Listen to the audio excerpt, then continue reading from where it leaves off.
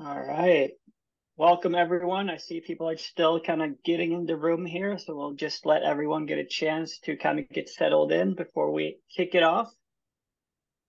Remy, we live right now. We are live right now. All right. It's almost game on, huh? It is. It is.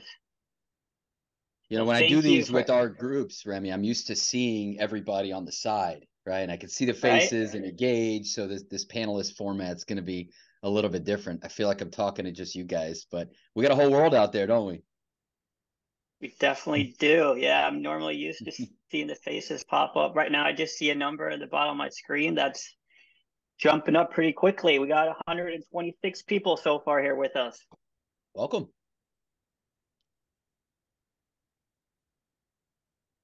All right, Remy. All If we right, do this Lewis, you want again, to? I want some pump up music. If we do this again, okay? Yeah, we need a little music going on here as people enter the room. Like a walkout song, yeah? Yeah, there Yeah. you go. Ooh, that'd be a tough choice. What would I pick? I'm gonna think about that and get back to you, Lewis. Use that for your SalesScreen celebration too. Right. That was a shameless plug, man.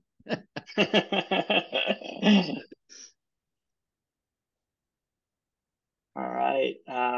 What do you think, Lewis? Should we just kick it off? Let's do it. Absolutely. All right. All right. All right. First off, thank you everyone for participating here right now. Today's topic is how GoodLeap use gamification to boost their productivity. I'm sure a lot of people here on the call today are used to gamification or have seen it, like in the fitness industry with the Fitbits, the Apple Watches, the Pelotons, and really see the effects of gamification in the fitness world. So we're super excited here to talk about how we use these same elements in the sales world here today. So I want to just start off by introducing the team here today. With us from SalesScreen here, we have our very own VP of Sales, Lewis. You want to say a couple words? Yeah, absolutely. I'm Lewis Wallage. I oversee the global sales team here at SalesScreen. Absolutely obsessed with gamifying every metric. And my background is in employee motivation and driving performance through culture. So it's nice to meet you all. Right. And with us from GoodLeap, we have the EVP of Production, Josh. Hello, Remy. Hey, Lewis, and all those that are out there. Josh Harmatz. My current title is EVP of Mortgage Production, aka Head of Sales for GoodLeap. I've been managing teams of inside sales reps for 21 years now. So a lot of cycles and a lot of experience with this concept that we now call gamification. I never thought of it that way in the past. So I was interested to talk about the subject here as I was brought in. And yeah, we'll see where this goes. Back to you, Remy. Yeah, no, gamification is definitely a new world. When I was new word, kind of like buzzword that's kind of been more and more integrated in the last couple Yeah. of years. When I was dropping it like 5 years ago, people thought I was just making up a word and was like, hey, you can't just squeeze two words together. Um, but now, Josh, that we've been a partner with us a couple of years now, were you familiar with gamification before you teamed up with us? Can you tell us a little bit about your kind of gamification journey? Yeah. I mean, I think first you got to recognize that as humans, we're born into a game. Everything we've done from childhood, especially up into the workplace, and I think everybody in this call is in sales. So we have that competitive nature at heart.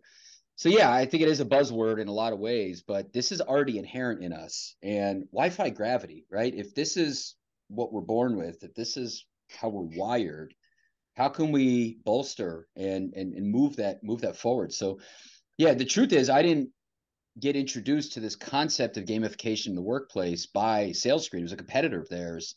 We were heading down the path with another company to do a similar thing, and I'm sure we'll get into that, why we chose SalesScreen and why I even wanted to move things and make this investment in time more than anything to putting this together. But we're heading down that path with a competitor, right? To say, hey, let's get this into a place that we can control within the sales group, really gamify things in a much better way than we were doing before. I'm confident everybody on this call, because we're all in sales, I think, in one way or another, is using some element of gamification. Having a platform that puts it all together is really where we've seen things excel. I mean, if you think about it, we use the fitness tracker analogy, right? We count everything in life. That's what's happening around us, from sleep trackers to fitness trackers to calorie counters. Shoot, I started a date tracker because I wanted to make sure I needed to make sure I'm doing enough dates with me and my wife, right? So I had to start counting those things. So take advantage, right? Like, we're already wired that way. And yeah, anyways, just love the concept here to be able to motivate and engage in much better ways. Yeah, I love the why fight gravity. Yeah. Yeah, so it wasn't necessarily a hard decision to move forward with gamification during the time because it was a rather new idea some years back when we started. Was there any like hurdles to come over, being like a trailblazer with it? I sure don't feel like a trailblazer in any way. I feel like this is something I've been doing and we've been doing in this industry since the dawn of time. At its most basic level, right? Its most basic level, what are you doing? You're showing the results of how you perform to an individual. You're showing them how they perform amongst their peers and how the organization as a whole is doing towards its goals. And I think that's just inherent in what we do in sales leadership. It sure should be. If you're not doing that and not focused in that area, boy, you're missing the boat. I don't know about you, but I don't want people that come into work, grab a cup of coffee, talk to a coworker, check their email, and then start thinking about what they're having for lunch. To me, that's for the birds, right? We want a motivated and engaged sales force that comes in and is ready to dominate, that can operate all day in that peak performance state. And it's really tough. Our industry is really tough. I'm in mortgage space and have been in finance and mortgage steadily for those 21 years. And it's very difficult, especially with interest rates in the last few years. So, it's interesting because when we came into SalesScreen, we've been clients since October of 2021. I looked that up, by the way, just so I could get that right here for this conversation. So we've been with you guys 2.5 years, very, very happily. And it was a very busy time. It was one of the best times, one of the best rate environments we've had in mortgage at that time. And I was probably the worst time to have launched this because we were so busy. And it's just really hard to get everybody's attention, get people focused.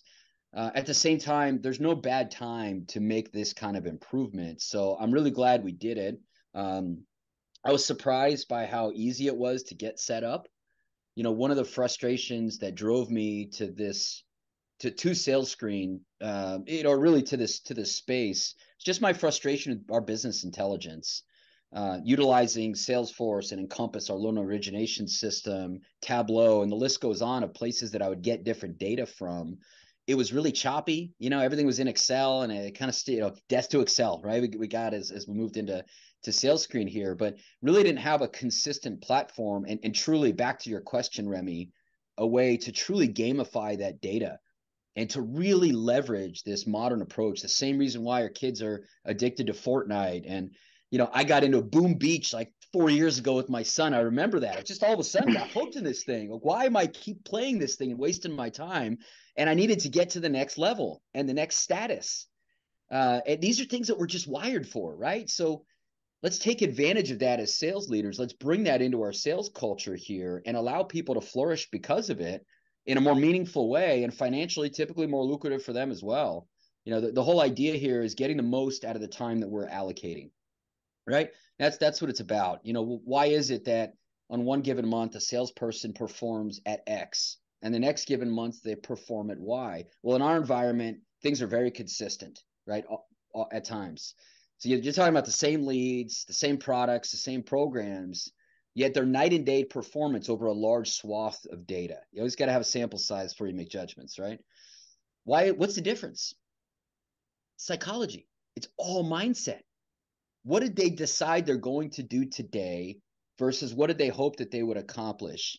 And how did we keep them motivated and inspired and foster the right sales culture, a shared sales culture for performance, so that people can really be in that peak performance state at all times? And I think that's our job more than anything else as sales leaders and sales coaches and sales mentors, is to help people perform.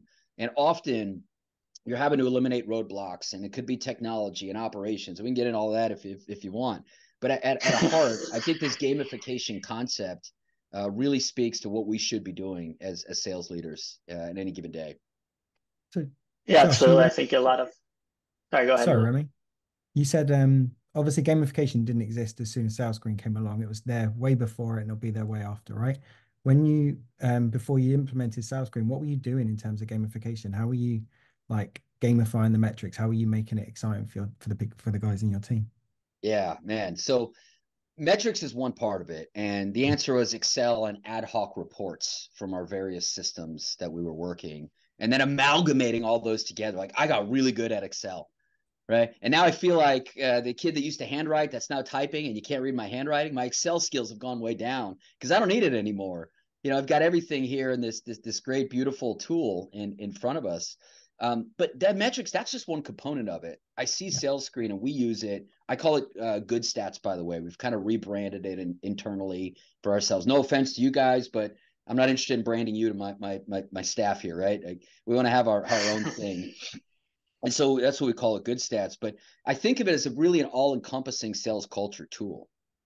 And I'll give you a great example, Lewis. I had an old office before I merged. I've been with my company here 11 years now. We launched Consumer Direct in mortgage for the business 11 years ago. And I used to have this hallway that everybody had to enter to get onto the sales floor. Okay. And I built out this 15-foot long tunnel. They think about the football player that just comes out on the field, right? And they're rah-rah and they're excited and they know they're on the field of play, right? That's their dojo. That's your protected area. And it's not about what you had for dinner last night or what you're doing tomorrow. Like, we're on the sales field right now. Let's go. It is game time. And I had this thing outfitted with 6 screens, 3 on each side. And this is like old technology, right? So the cords, and you should see what I had to do to put this thing together. But it's to help people get in that peak performance state, to know you're here, let's go. So we use SalesScreen, Good Stats, for all the TVs on the sales floor to try to do that same thing, right? These current buildings I have, we have 4 locations. I can't build out these crazy tunnels anymore, right? And it is 2024. Things are a little bit different today. But we think of it as really an all-encompassing tool, and really the features within the system that we've slowly built up, right? You launched it with the metrics and the gamification part, but all that's there. You want individuals to see how they're performing in real time throughout the day. How are they doing to compare to their peers on their team, their peers within their division or their company? Where do they rank? Where do they stack? As a sales leader, you're looking at this constantly throughout the day, and you're pushing people to the site here, really managing your KPIs. And we've got to be really careful how many of those we're going to look at. I think SalesScreen has like 26 widgets we can put on the page, if I recall. And we're constantly modifying them based on what are our goals for that month or that quarter. What are we driving towards right now? What are we going to shine a flashlight on that we want to improve? Because sales has to be a continuous improvement model, right? Are we ever satisfied with what we did last month? No, you want to celebrate it and high five, but you're back in the gym the next day, so to speak, right? To me, a great sales culture is, what have you done for me lately? Right? For us, it's a lot of month. We kind of work off of a month. Other sales environments might be a quarter or annual.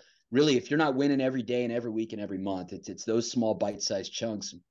Based on our sales cycles in mortgage, we can kind of do it that way, in working with our customers and the time frame it takes to commit and the amount of volume that we're doing. But really able to flash a light on that, I think helps a lot. So I'll pause there, man. Otherwise, I'm going to keep going. That's great. No, it's good to hear that you almost before you came into SalesScreen, before you started kind of gamifying it 2.0, if you will, you were already kind of bringing people into this. You had that clear vision of how you wanted to get your team into this peak performance culture mindset. Maybe that's why the leap wasn't that big for you when you a couple of years back looked at SalesScreen, because you're already out here looking for this. This made sense. Did you see like a big impact going from what you had to kind of 2.0 in it, if you will? Oh, it's huge. When it comes to like performance and culture? Yeah, I mean, it's huge in so many areas. Depends. You can answer that question from different levels. And I got a feeling among your participants, you probably have different levels of folks on the call, from your executive leadership and what is my organization doing? And am I steering this ship in the right direction? Do I have any big holes that I need to go plug right now, today, in this moment?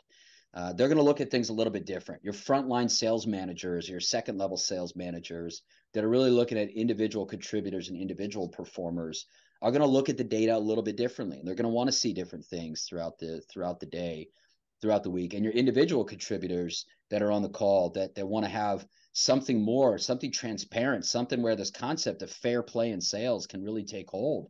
And you can see what everybody's doing in a transparent nature, I think is just crucial here.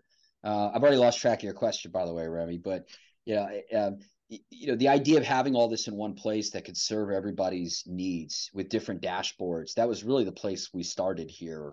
I think you'd have to give a lot of thought to the change management in your business, because to your point, this is something I've been doing and we've been doing since the dawn of time. It feels like this just took it to the next level. This meaning SalesScreen, right?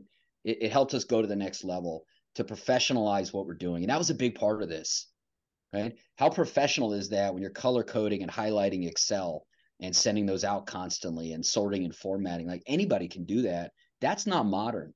That's not going to give you that wow factor among your staff that's going to help with your culture and your retention, right? This is a retention tool, because people, when they're comparing what a competitor might have, and they're not as together as what you've put together as a sales leader or an executive, you help stand apart.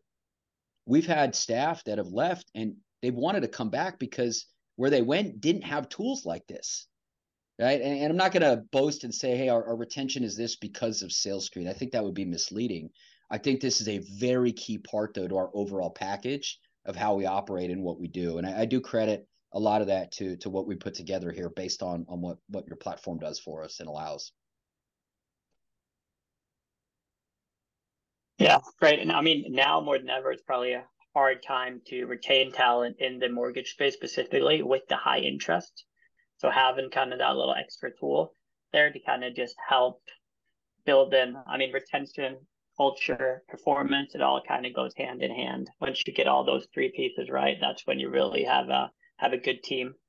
Yeah, I'll Do tell you you, have Remy, any? just let me just make a point on that really quick, because yeah, the mortgage space, it's been pretty brutal the last few years. So what happens naturally, psychologically, you're comparing what you did to what you're doing now, right? How many customers you helped, how many families you made a difference with, paychecks, things like that. What did I do to what am I doing now? The trick to that is to change the game, change the conversation within your own mind and us as sales leaders within our organization to how are you doing compared to your peers given the same set of circumstances, right? You can still find the wins, the small wins, even though production is lower because it's tougher. It's not about comparing to your best you ever did. You might not ever reach that based on the environment that's around you. But how are you doing compared to your peers when things are all fair play? That's what's huge. And it doesn't matter the environment around and what you used to do. It's what are you doing right now, and how do we engage somebody in that way? And that can help kind of change that psychology to where you could start finding satisfaction in what you're doing today. Start finding the wins and find the performance based on the current normal. So sorry, I just want to Yeah, dovetail that quick right now. no, it's a good point. And as you say, like being able to come in and kind of get that everyday wins. And what kind of feedback are you getting from your team, the LOs, the people there that have to go in and kind of push through these hard times? Yeah, well, I mean, specific to SalesScreen, most of our mortgage bankers have 3 monitors set up at their desks. A lot of different things we have to work through in the mortgage process.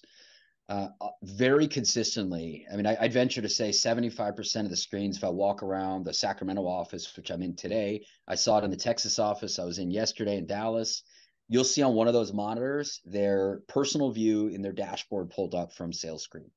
Okay? They use it most often, first and foremost, to track what have they done in their day. Right? Every day they have performance goals. And we talk about these things constantly. How many calls have I taken? How have I performed today? You know, the metrics go on from there, but they're using it as their own personal tracker, first and foremost.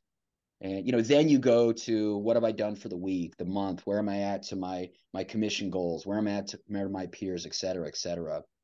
The other thing that surprised me considerably is what brought us to SalesScreen. I don't know if it's a good place to talk about that, Remy, with the reward store coins. No, absolutely. Go for it. I know Lewis would like the conversation with his background in rewards and recognition. Oh, that's right. Yeah. And It's become my favorite part of SalesScreen is the reward store. It's just fun, man. It's really fun. So when we made the decision, October 2020, and again, I looked it up, to move forward to SalesScreen, we started on this path with a competitor of SalesScreen. It's not appropriate. I'm not going to get into that, but we ended up pausing and saying, let's do it. Let's be smart here. Let's jump into the first thing we're excited about, because it was a really good platform. I was excited about it. and was ready to move forward, built like a good relationship with the CEO of the company, and thought we were moving forward. Someone very wisely said, hey, Josh, just pause and look around, right? To take the blinders off. So we did a full competitive analysis, looked at every company in the space. And I then picked the top 3 and had the salesperson from each company present to our sales leadership team. Okay. So we had a big conference. We're out in Denver, and I had them present on a big Zoom call. And I basically said, why should we go with you versus your competitors and peers? And I'm big at horse racing, right? So I'll ask the tough questions. Well, this company says they're better at you because of this. What are your thoughts on that? Right. And I pinned them all out. The thing that stood apart more than anything else, and there was more than one reason, okay, but was this reward store concept. Nobody else had this concept of digital currency. And it hit me like a freight train, right? Because in a couple of ways. One, in my whole career, I've been big on rewards and recognition. Okay. Like I could talk a lot about our lifetime achievement program and our monthly and quarterly sales performance programs that we run. But I've always really done it my way. Okay. Now, tons of feedback, collaboration. That's not what I mean, but like I would give out trophies, crystals. I've done it all over many years, like really cool stuff, things that were horrible ideas, all that. But every, month, quarter, et cetera, you'd get a trophy. I realized, right, like an idiot, I felt like such an idiot to realize this so late. Some people, they just don't care about that stuff, right? They'd rather have something else. Others are maniacs about it. Right? I mean, there's a sales guy here that's got an entire trophy case now, right? Just that's his thing. For me personally, I started in sales, like I think every sales leader did, and earned my way to where I got. My first year in the business, year and a half actually, I was selling. And I look at my office right now, and there's 2 trophies I kept. There's 2 that were really meaningful to me over all the things that I got. And I rethought that and said, well, why do we keep giving trophies? Instead, why don't I give them the option? So now what we do, and we launched this a while ago, is I'll give you the coin equivalent, the digital currency equivalent of what we would spend on the trophy, the engraving, and the shipping. You then have the choice, because you got the coins, to go into the reward store, click the button, says order the trophy. Or you might be the person who's, I don't need all that, right? Or I got my 1 trophy, I don't want a whole case. Now you can save those coins up for something bigger, something better, something different.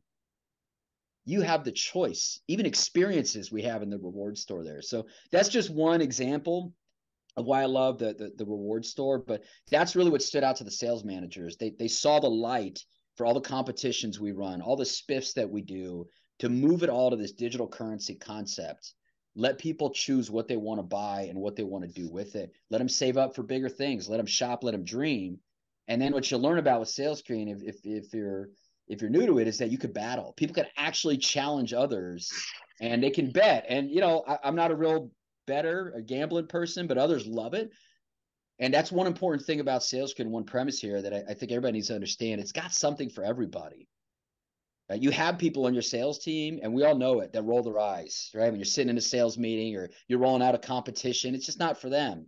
They don't care about it. You have others that love things like the badges and achievements in here because they geek out on that stuff.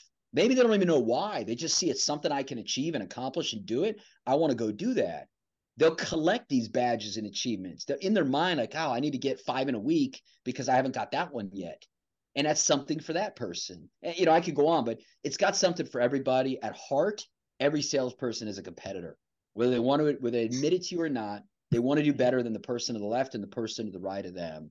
And hopefully you have the right sales culture. And I think you could foster that with a system like this, where they're still rooting for each other and you still care about the people around you, and you lead with your heart and you lead with love.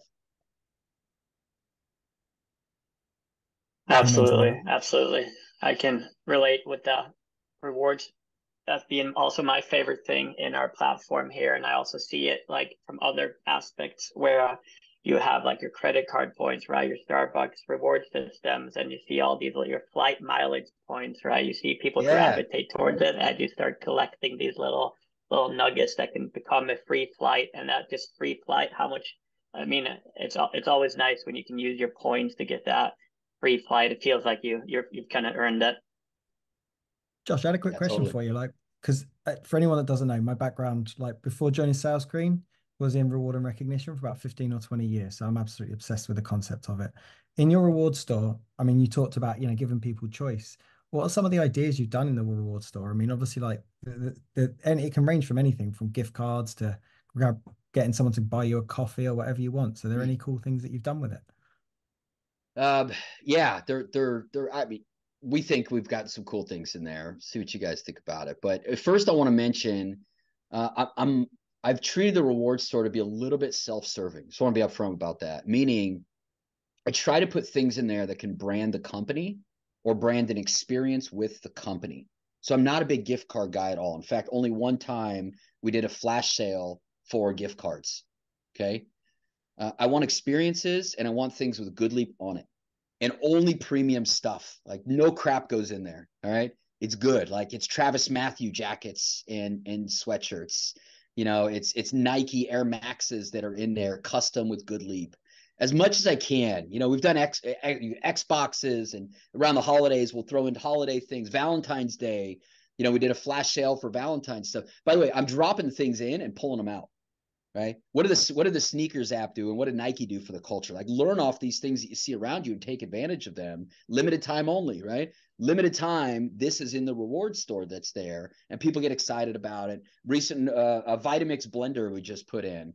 That's in there for 2 weeks. I'm gonna have it shipped to the office and put a GoodLeap sticker on the back of it, because that's what I want to do.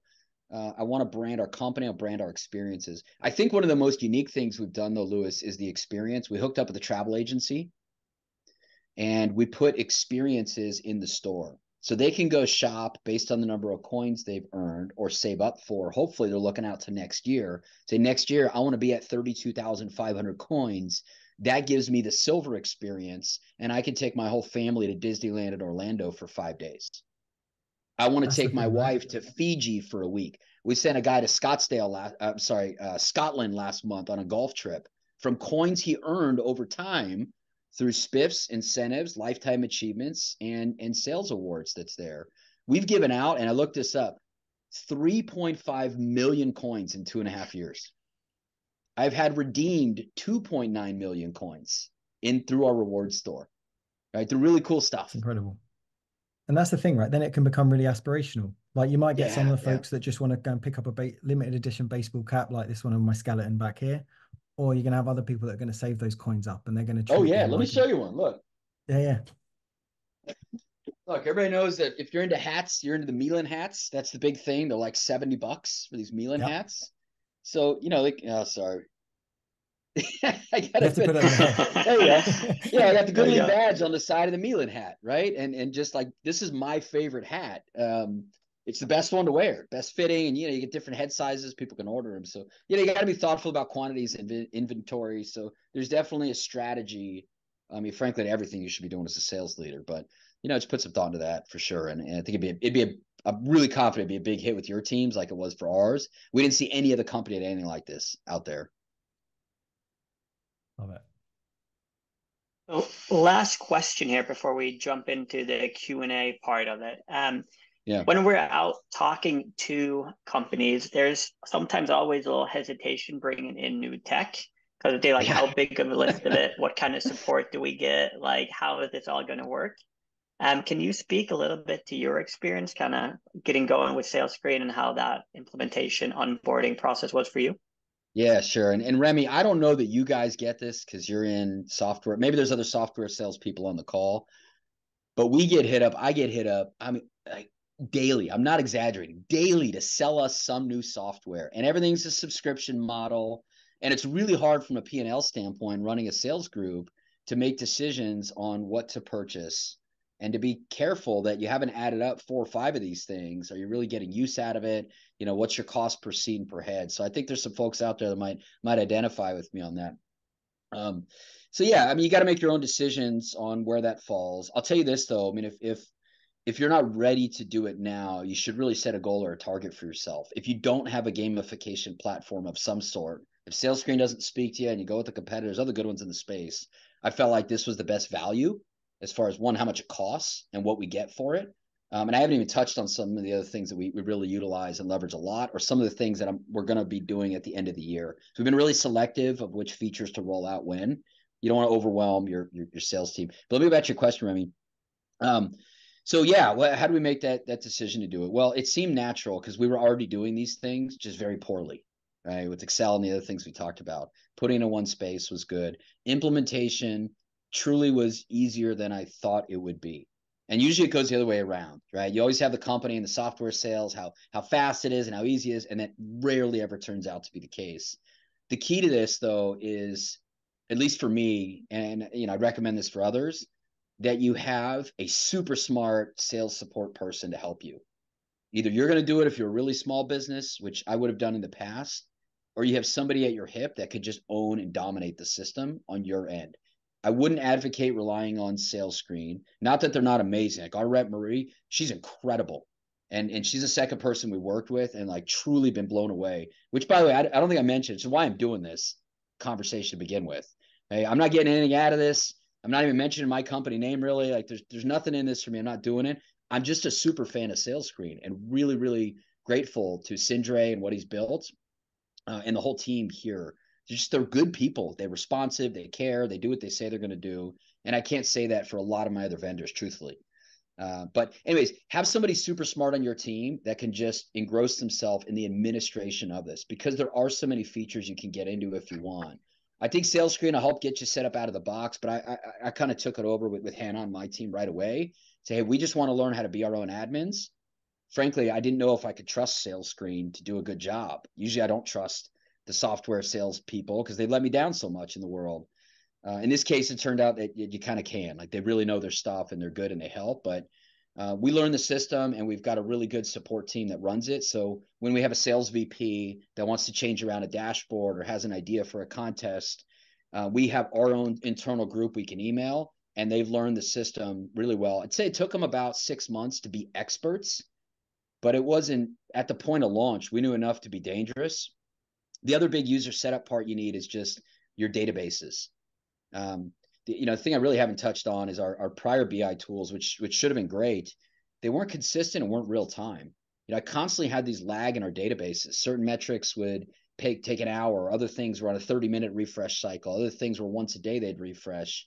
So to do the tech work to connect the databases that we wanted to SalesScreen, and I can't even, I'm sure it's happened. I can't even think of a time SalesScreen's been down.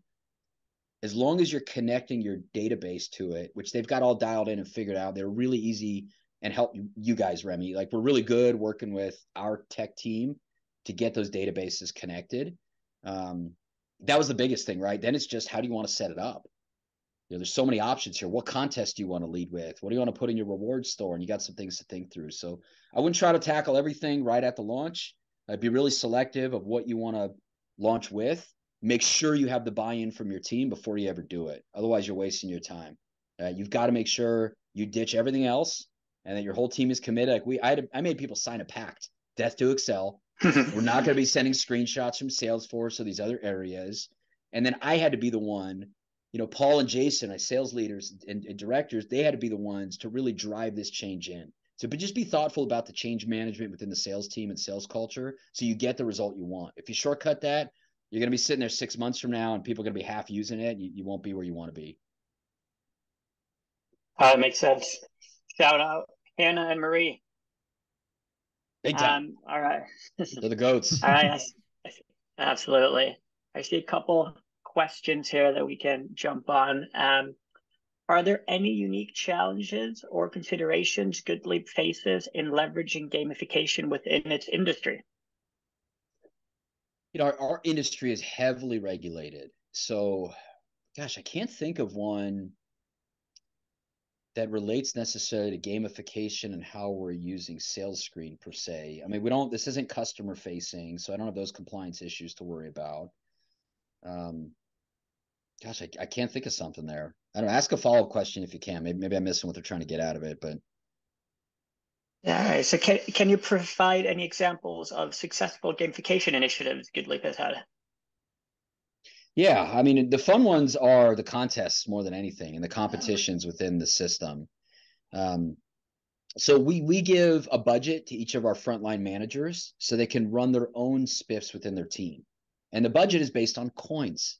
That's the other beauty. You're not dealing as much with expense reports and gift cards or adding stuff to paychecks, et cetera. It's through the reward store most often. When they win a competition, they're winning coins. They can spend it as they want. Sometimes we'll still do, cash things where it's added to a paycheck. There's a time and a place for that. Don't get me wrong. But, the manager has their own budget, so they can do what they think is needed. You've got to give people some autonomy and some trust to run their teams.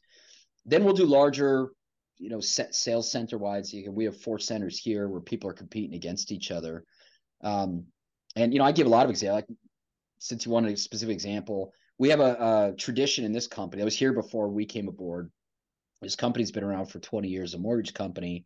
We launched Consumer Direct 11 years ago, of an annual all-star trip, which I think is pretty typical among sales environments, right? Of having these annual reward trips, president's clubs.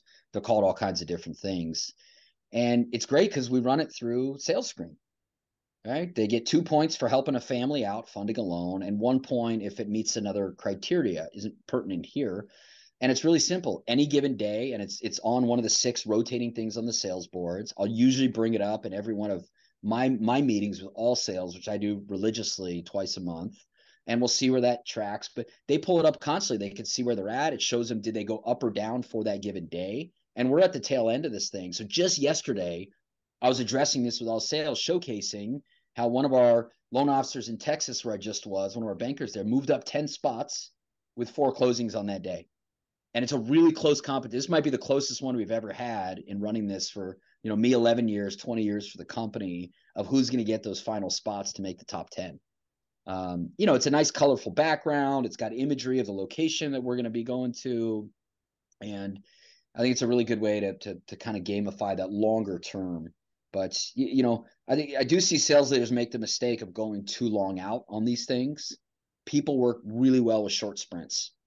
Today, this week, 2 day, 3 day. And it's just so easy to launch these things in the system and then give away coins to win, which they can go spend how they want. Yeah, that's perfect how you guys have it. You guys have enabled the frontline managers, and they have their own little coin budget. They can go in and they can motivate their team, have these short spiffs kind of competitions that can get them motivated. And then you have these overarching larger competitions that are more strategic from a leadership level, like President's Club kind of running on top of all that. Lewis, any last questions from you before we wrap it up here? I had a real quick question. I want to just ask you about this. This isn't a SalesScreen specific one, but often when we think about gamification, it often appeals to the killers, the people that are sitting at the top of the leaderboards, the people that always win and win and win and win and win anyway. Do you guys put in any strategies? Do you have any ways in which you engage people, like your middle and bottom performers, people that need that extra push, need that extra motivation? What are your strategies for that? Yeah, I mean, I'll start with accountability on that end. And by the way, top performers, they can be a different animal. So I totally agree with you. Those that have the confidence and have the track record of what they've done, and it's a little bit of a different audience in a way. But what I love about the gamification tool that we're using here with SalesScreen is the accountability part of it. It's so easy to drill into, to look at a trend chart and see what somebody's been doing in any particular metric.